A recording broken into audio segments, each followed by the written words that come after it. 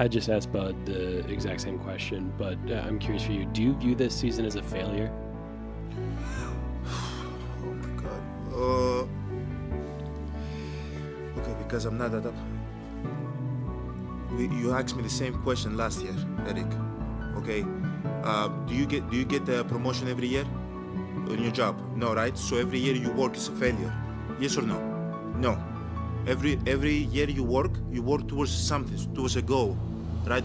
Which is to get a promotion, to be able to take care of your family, to be able, I don't know, provide the house for them or take care of your parents. You work towards a goal. It's not a failure. It's steps to success.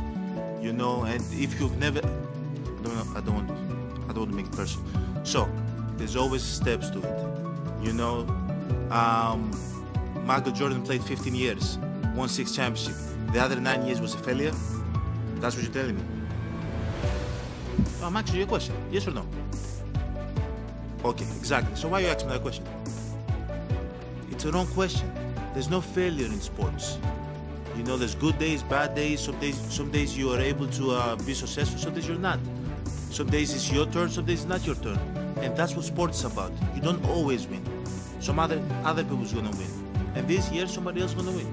Simple as that. We're gonna come back next year, try to be better, try to build good habits, try to play better, not have a 10-day stretch with playing bad basketball.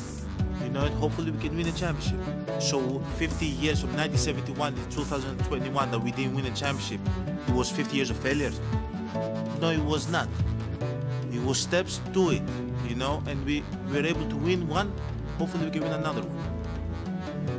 You know, sorry that I didn't want to make it personal, because you asked me the same question last year, and last year I was in the right mind space to answer the question back, but I remember it.